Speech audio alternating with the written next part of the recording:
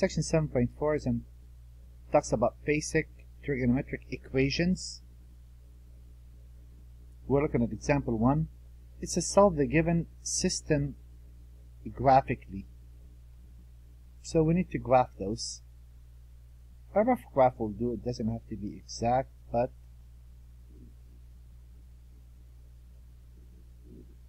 so this graph, amplitude is 1. I go up 1,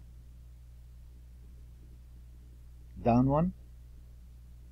A graph of a cosine wave starts on the amplitude, runs down to the amplitude, back to the starting point. But they didn't restrict the domain, so I need to go on. That's another period, and another period, with the idea that this continues, and to the left the same thing happens.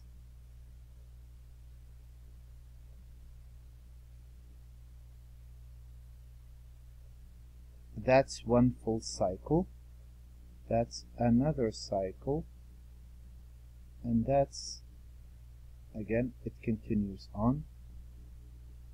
So this is y equal 1, y equal negative 1, and I know this is 1/4 of the period, pi over 4, oops, 1/4 of the 2 pi, pi over 2, 2 pi over 2, 3 pi over 2, 4 pi over 2, 5 pi over 2, 6 pi over 2, 7 pi over 2, 8 pi over 2, 9 pi over 2, 10 pi over 2, 11 pi, and the list goes, it never stops. This is gonna run forever.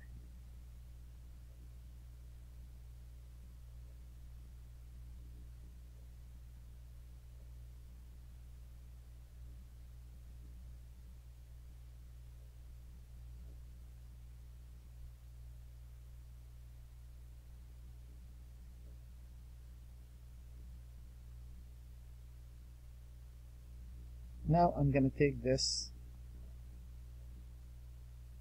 line, y equal 1/2, and I know 1/2 is right there, and I'm going to sketch a graph. And what do you notice happens? I notice there are a lot of intersections. I figure that the graph intersects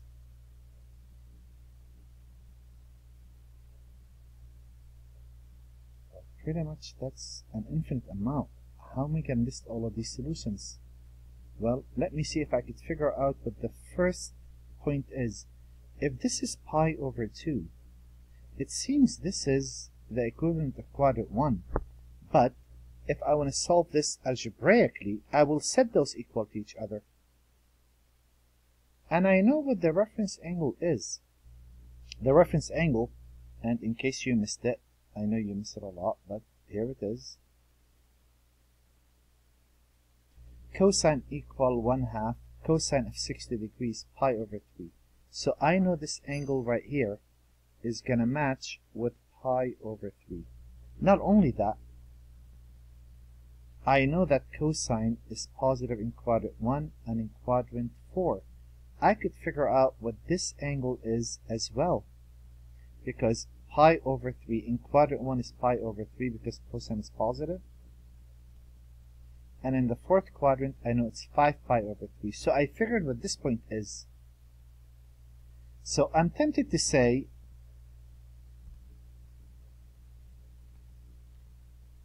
x equal pi over 3 and x equal 5 pi over 3. But I notice this happens again.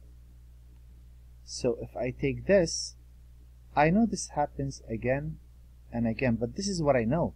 These are periodics. This is a period apart. So if I take this starting point and the period for our cosine is 2 pi, guess what? I'll figure out where this point is. So if I add 2 pi to this, that'll work. Pi over 3 and pi over 3 plus 2 pi. And if I add another 2 pi, so pretty much I'm getting this list. I'm getting x equal pi over 3. I'm getting x equal pi over 3 plus 2 pi, pi over 3 plus 4 pi. And if I go backwards, x equal pi over 3 minus 2 pi. Can't I simply say, instead of listing all of these infinite, and I'll never finish listing them, can't I say this is pi over 3 plus some number times 2 pi? Some books use 2 pi k, sometimes use 2 pi n. I like k. What's k? All the integers. K equals 0, I'm right there. K equal 1, I got the solution. K equal 2, K equal 3, K equal negative 1, negative 2, negative 3. And doesn't the same thing happen with this? If I look at this 0, if I add 2 pi, doesn't that get me the next time it happened? Because these are periodics.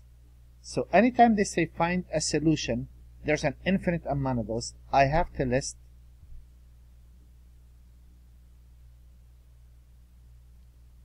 all of those. Unless they tell me, look between 0 and 2 pi, or between 0 and pi, or anything like that. Now, the first problem I did graphically so you see what we're doing. But we're not going to be solving those graphically. We're going to be solving those algebraically. And how are we going to solve them? Well, right there. We're going to figure out the reference angle. Where's their tick function, positive or negative? Add 2 pi k to it. We're done. So if I look at this and I ask, hey, this is that problem right there. First things first, what's the reference angle? The reference angle we said was pi over 3. Then you ask yourself, where's cosine positive?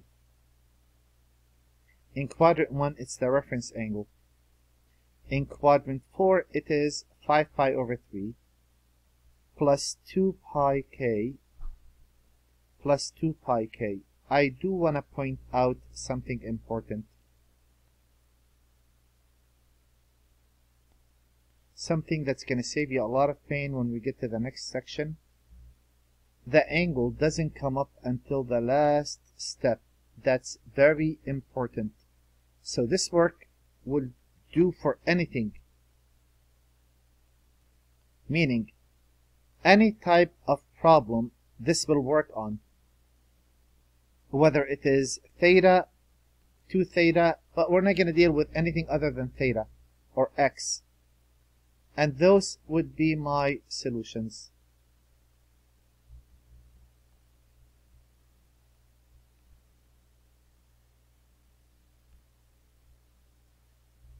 There. Now, if I look at another problem, how about the cosine of theta equal negative 1/2, negative radical 2 over 2? Let's find the reference angle. That would be wise. The reference angle is pi over 4. Ignore the plus or minus. So always find the reference angle first. I got it to be pi over 4. Very good. Now what?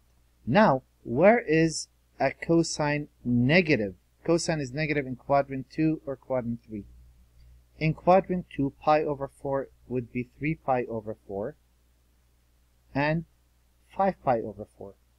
So my answer is going to be 3 pi over 4 plus 2 pi k, because sine and cosine have a period of 2 pi, and 5 pi over 4 plus 2 pi k, where k is all the integers, and at the last stage of the game, I bring the angle in. That's very important. And that would be my answer right there. All of these infinite amount of solutions.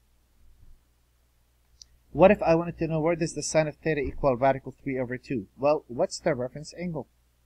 And again, it's as complex as you just doing what we've been doing.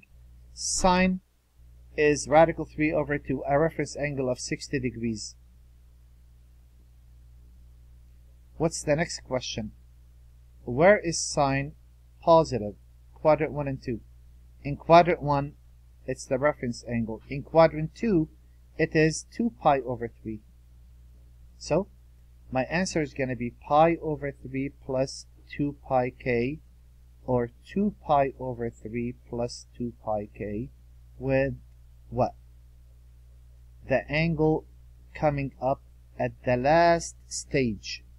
The last step is where the angle comes in, and there it is. And that's pretty much what we're doing.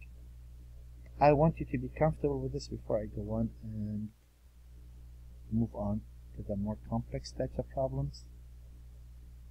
So here's another one. Tan of theta equal -1. First things first, what is the reference angle? My reference angle in this case happens to be tan of which angle equal 1 pi over 4. Secondly,